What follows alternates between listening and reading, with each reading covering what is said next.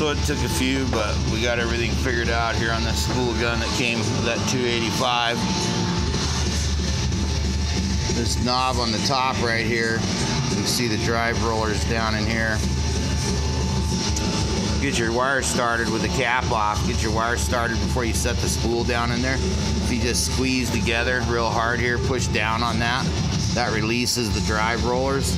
And it took a couple stabs to bend the wire. There's no way to get in there offhand, but third time I had the wire bent straight enough and down just a little bit to where it slipped into the other side of the, guide there. So there's a piece of red plastic in there for a guide.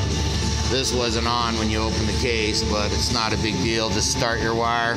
Might take you a few stabs to get it through there, but once you get it started, you can adjust your wire feed speed on the bottom of the spool gun. So I had a couple issues that I didn't understand at first. I went ahead and hooked the spool gun up to the gas on the front of the machine. And this particular spool gun runs off your stick lead.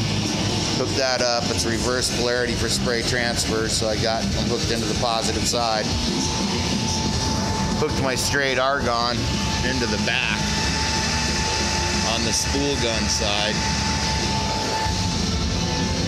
And then on the front of the panel, you got to go into MIG-mag. And right away when you connect this in there and connect your pigtail in there, it registers you got a spool gun hooked up.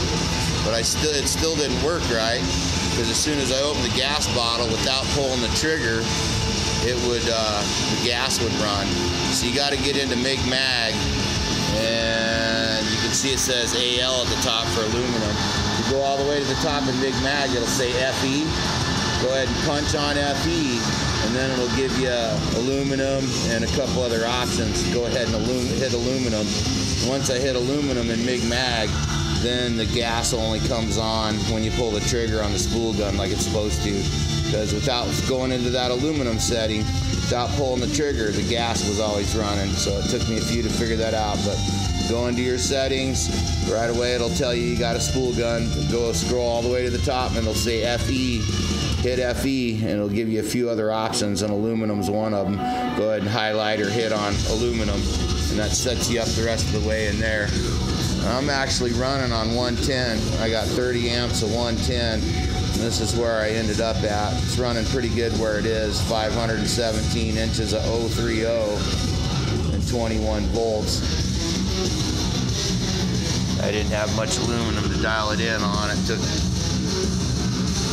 a couple shots of playing with it, but this is where I ended up.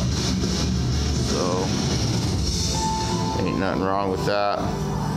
Welded and laid it in there really nice, as a matter of fact. So I was wondering if on 110 volts I'd be able to get it hot enough to spray transfer, but it actually laid it in there really nice after I got it dialed in. So just giving everybody some input on there. It's a little finicky to get that wire in there, but outside of that, it all seemed to go real good. I'm really surprised that it, like I said, spray transferred on 110 volts, but anybody's having any issues, this might help you out a little bit. Like I said, on the machine, you definitely got to go into MIG-mag, hit FE, select aluminum option. Otherwise, your gas runs all the time, whether you pull the trigger on the spool gun or not. So, everybody be safe.